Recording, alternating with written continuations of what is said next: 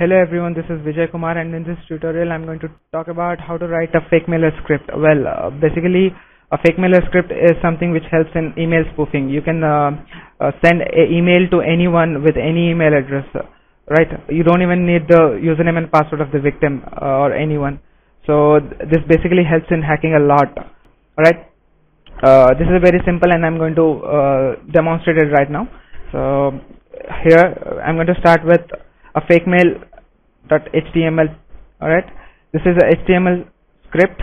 This is the title of our page, and we'll come to action later. Here the method is post. Here you can see there are 5 fields. Alright, the last one is the submit button. You can leave it. We'll talk about this 5. The to email is the email to which you want to send the email. It asks for that, and the second one is the sender name.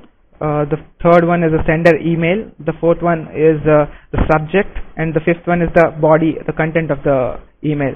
Once you have filled it up, you can when you hit the submit button, the data is sent to the fake mail.php. So fake mail.php are written over here. Here, as you can see, there are 5 variables to hold the data which are sent over to this page from this HTML page. As you can understand it, from the name of the field, the data is carried out to the variable. Alright, it happens with all the 5 variables. Now coming to header, the header contains the name of the sender and the sender email. It holds it in this format, and it is sent as an argument to the mail function.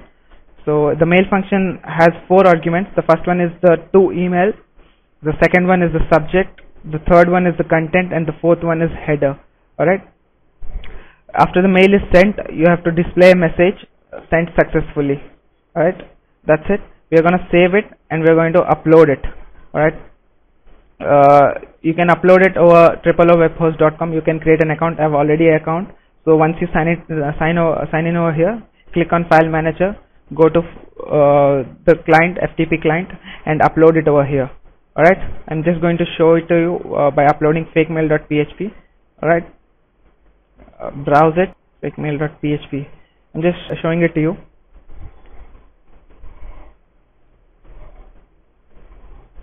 You have to click OK again, and it replaces the file which is already present. Okay, now I think it is uploaded. So now I'm going to check the address. So I'm going to go to my address, email overloads 321.frees.com. As you can see, fakemail.html. Fill it up, and Vijay Kumar 2012@gmail.com, hacker as in sender name, and from email as xyz@xyz.com. Subject would be a fake mail, and this is just hello, and send mail. Let's see what happens. Email sent successfully. Alright, oh, we got a mail, fake mail sent from hacker, and it is xyz@hacker.com. Oh, it works great, isn't it? Thanks for watching, and look forward, subscribe and like. Thank you.